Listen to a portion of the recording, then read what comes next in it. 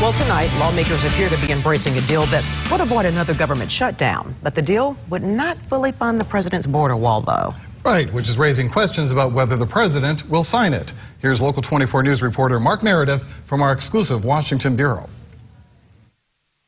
I don't think you're going to see a shutdown. But President Trump says he's not happy with a border security bill backed by a bipartisan group of lawmakers. I'm not happy about it. It's not doing the trick.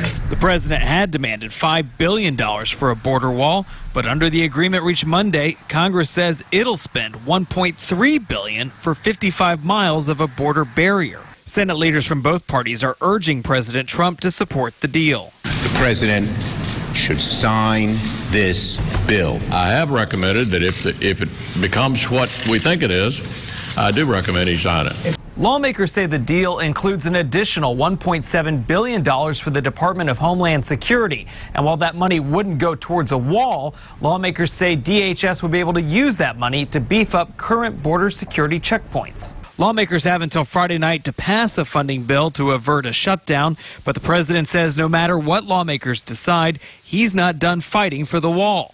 It's all going to happen where we're going to build a beautiful, big, strong wall. He says he could still declare an emergency on the border and order the military to begin building the wall. Reporting from Washington, I'm Mark Meredith, Local 24 News.